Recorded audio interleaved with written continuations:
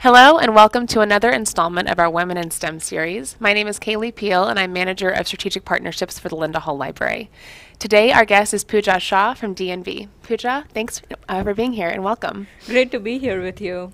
So, to begin our conversation, would you mind giving a little bit of background on your career trajectory and what led you to DNV?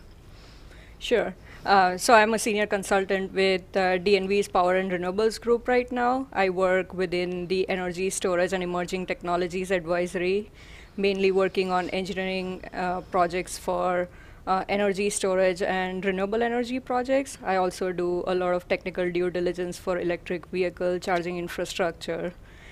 The way I got here has been kind of an interesting journey. It's been a huge learning curve for me. Growing up in India, I am not unfamiliar with extreme weather conditions and the impacts of climate change. And so from my childhood, I was interested in pursuing a career in the clean energy sector and sustainability. I spent the first 5 years of my career working in the engineering and construction industry, working on solar and energy storage projects, and I recently joined DNV within my new role. That's amazing. So, when you were starting to learn more about climate change and that you were interested in pursuing a career in that, were there any historical figures or people who were really inspiring you along the way? So as a kid, I don't remember having a lot of conversations about climate change. Only recently have we started really focusing on the impacts of climate change and how climate change has impacts on our day-to-day life. And so I don't remember having a lot of conversations about the people who were working in the climate and energy sector or what they were doing. But I do remember, being glued in front of the television to watch Kalpana Chawla's first space mission in 1997. And I think having someone who looked like me be on television really was a powerful moment for me, and it really inspired me to pursue a career in STEM. Yeah, that makes total sense. I think, we have a few career exploration tools and programs that we do, and it's important that young people see themselves in those roles, right? That's incredibly important. Representation matters. Historically, we know that, women often have been overlooked when it comes to science, technology, and innovation and those contributions to science. What has been your personal experience as a woman and a woman of color in the Kansas City space here?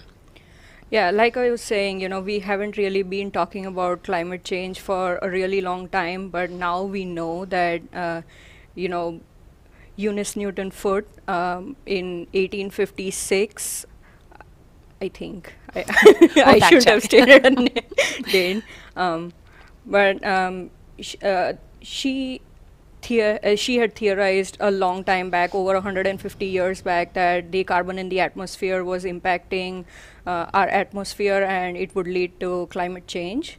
But I found out about that only recently, and now we have so much more data about the impacts of climate change and how it disproportionately impacts women.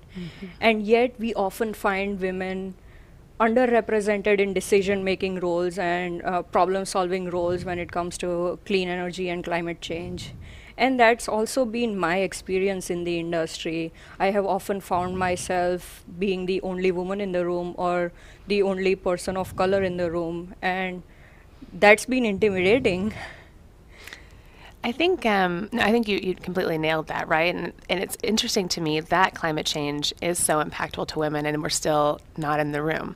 And I hope to change that, right? And I think our community is definitely on that path. We are slowly seeing that change over the last few years, but it's not enough given the scale of the crisis and the pace at which we need to address this crisis in front of us right now. Absolutely. So, how else can the greater STEM community here in Kansas City, but also on a more broad scale, nationally, internationally, how can we better support women and marginalized groups to make a better collaborative and impactful ecosystem? There are three main things that I see that we need to do to increase representation of women in STEM roles.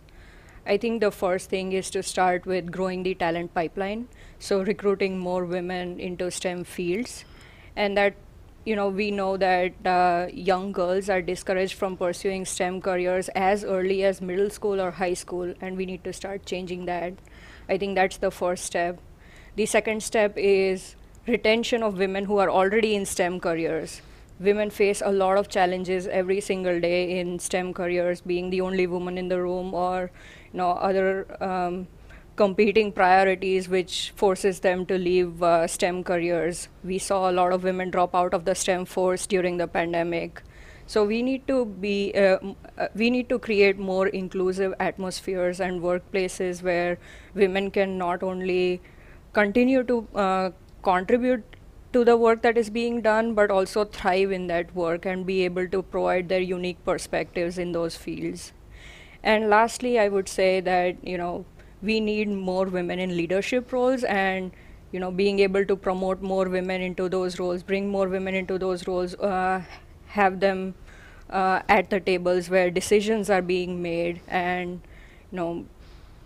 significant contributions are happening, and that's where we need to have more women as well. So those are the three main things I would say that we need to do to encourage women to pursue STEM careers and be able to contribute to STEM careers. Yeah, and I think those are three great examples. So thank you for sharing that. And I love hearing more about your insight. But you've also been a great leader in our community. Would you mind sharing some of the organizations and some of the things that you're a part of here? Yeah, absolutely. So the three things that I mentioned.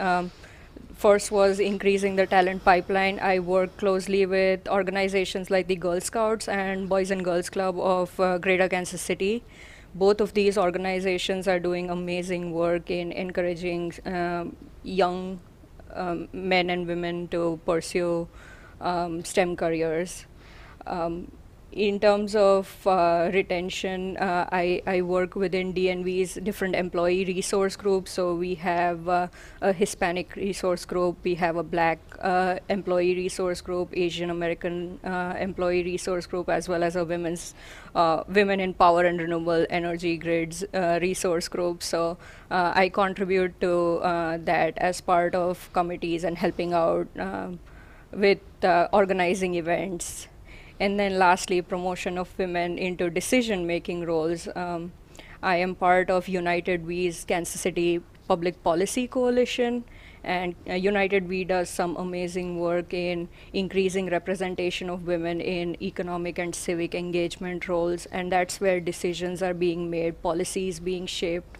And so being able to contribute to that has been very gratifying to me. Absolutely. So, something that I mentioned earlier, what the library does as far as public programming and career exploration tools, our Kansas City Invention Convention, and it's kind of connected to something that you mentioned, which is building that pipeline, because the next generation is something that we need to focus on too. What is something that you would want a young person to know if you got to sit down with them and they were, wanting to pursue a career in STEM? What would you say?